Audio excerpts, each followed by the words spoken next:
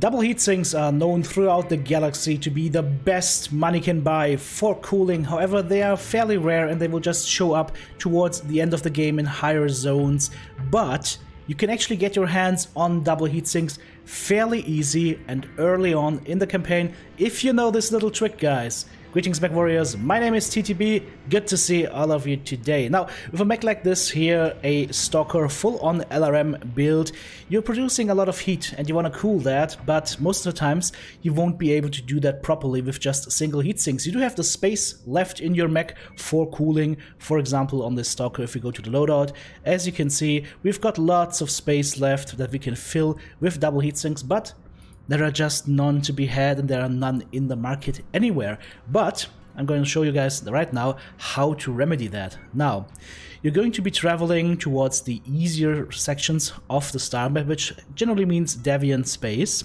You can find this also somewhere else, but you gotta be very, very lucky. I found most of them over here in this area in Deviant space. You're going to be looking for industrial hubs with this little icon here. That means hero mech on market. And you're looking for one specific hero mech. One hero mech alone. And that is the URBANMECH K9. So, let's have a look and see what kind of mech we have here for sale. And we are in luck, ladies and gentlemen. There are two URBANMECH heroes in the game. There's the Street Cleaner and the K9. The Street Cleaner is completely useless. Do not buy the Street Cleaner, especially not for this case. But the K9 is a fine little loot pinata.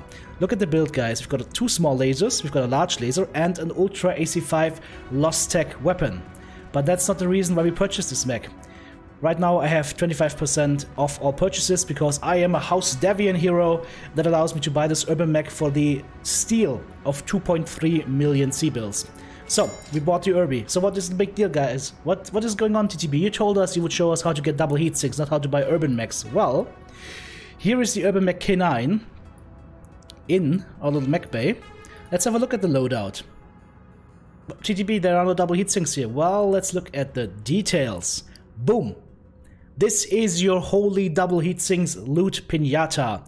1, 2, 3, 4, 5, 6, 7, 8 double heatsinks in this light mech, plus the Ultra AC5. So now we just got 8 double heatsinks. We can just literally strip the whole mech. You can do this in the mech lab and it's gonna take 27 days for me here, or I'm going to show you another little trick that is also very neat. You just take the Urbi K9 that we just bought, you put it into mech cold storage, boom, and all of the weapons are gone, all of the items have been stripped. We put it back into our active hangar. As you can see, it has no more weapons on there. It's completely stripped. Just to make sure, I'm gonna go to edit loadout, and there you see it. It's empty. And now we can go ahead and just resell this Urbi K9 instantly for the price of 630k, and it's gone. So what did we pay? Effectively around 1.6 million C-bills for a total of 8 double heatsinks, or around 200k per double heatsink, which is considerably more than you would pay if you find them in a store later on in the game. But that is not the problem, guys. The problem is you want to have them now. So, to sum up, go to the star map, start traveling around in Deviant space, look for the icons for hero mechs, the little skull icon, and then go there and hope that you can get your hands on an URBANMECH K9. If you see the URBANMECH K9 pop up anywhere, instantly buy it, remove the double heatsinks, and then just sell it again. You will be very, very happy to have those double heatsinks in your mechs and keep them in the torsos or in the engines so they don't get lost instantly.